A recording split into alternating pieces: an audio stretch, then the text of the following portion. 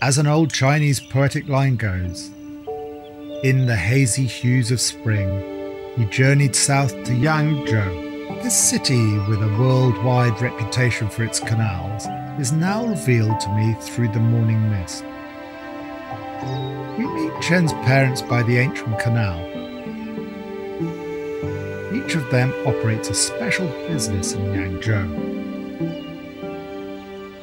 Chen's father has a Huayang cuisine restaurant, bringing taste and elegance to home dishes. Her mother runs a century-old perfume powder shop, filling the streets with classic fragrance and beauty. The canal not only nurtures the economy and the culture of Yangzhou, but also nourishes the daily life of her citizens. A typical day in Yangzhou begins at a morning tea house by the canal. A variety of fine pastries are the main courses of morning tea, with numerous amazing patterns in the shapes of fillings and doughs. These stuffed buns may seem unremarkable, but hold wonders inside. After breakfast, we drink tea and chat by the canal. I'm curious about the unique flavour of the businesses of Chen's parents, about the exquisite taste that goes into everything, even the morning tea. Her father advised me to find out the answer along the canal. Along the canal, we begin to experience the rich daily life of Yangzhou people, in streets filled with cheerful chatting and laughing.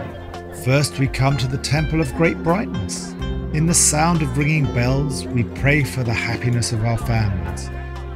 We ride a gaily painted pleasure boat across the slender West Lake, which forms part of the canal's water systems, and follows the currents to the beautiful Gaiyuan Garden. Here the canal flows into what used to be private homes, symbolising the wealth and elegance of their owners. We come to an old street called Dongguanji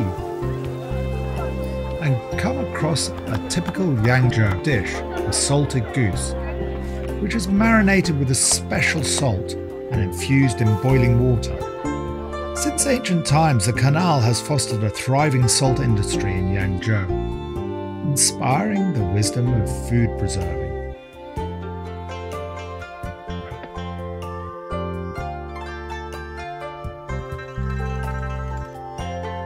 In the same street, we also experience woodblock painting, the guqin and paper cutting. Such folk arts from different parts of China are also gathered here through the canal.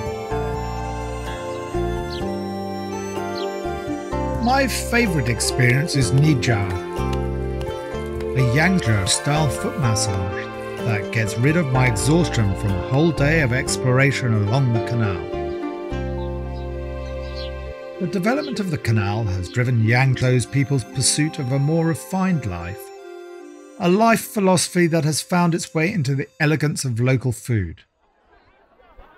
As darkness falls, the life by the canal comes to its most glamorous time.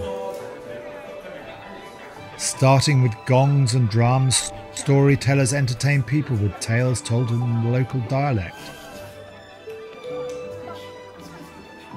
They are depicting the feast culture that the city is proud of, Huayang cuisine.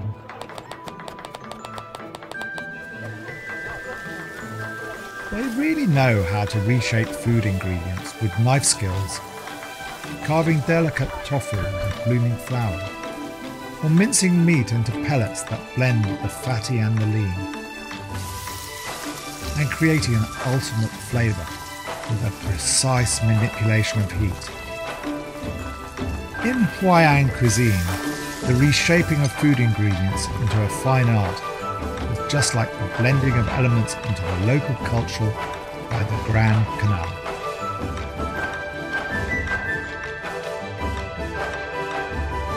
Amazingly, all these delicate dishes originate from the wisdom of common families and are deeply rooted in the daily life of myriad households. What Chen anticipates most, however, is her father's Yangzhou fried rice. With With leftover rice from the night before and ordinary ingredients quick fried together, plus simplest seasoning, a colourful and delicious meal is ready to be served. Fried rice looks ordinary, but it is a home dish reserved for his homesick daughter, and a popular dish fit for any banquet. This family dinner makes me feel at home. I finally understand the special flavour of the businesses of Chen's parents. It symbolises love for their own family and respect for the tradition of thousands of others. The intricate dishes symbolise many years of nostalgia, expressed in the warm taste of reunion, in the myriad lights from every home in Yangzhou. Chen's family blend homely flavour into innovation of Huayan cuisine.